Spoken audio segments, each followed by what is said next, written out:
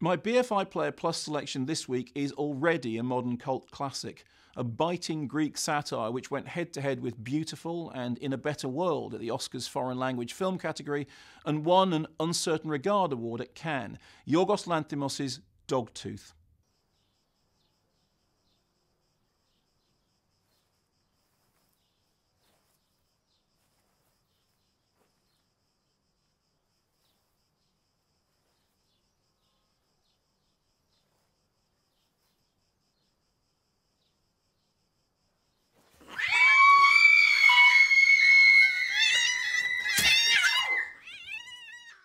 Set in an isolated family home, cut off from the world like a military compound, Dogtooth finds a controlling father raising his children to believe that beyond their garden fence lies a dark and terrifying abyss.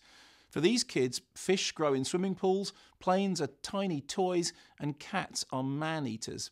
But then the outside world penetrates their lonely idyll in the form of VHS tapes of Flashdance, Jaws, and Rocky IV. Really. Ha! En aeroplano.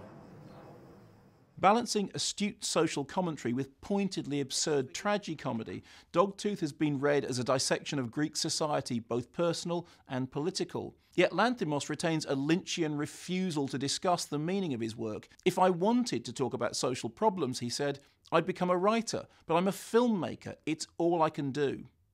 Thus, it's left to critics to note the tinges of Buñuel and Haneke in Dogtooth, alongside echoes of the 1973 Mexican movie Castle of Purity, a connection which became the source of some controversy.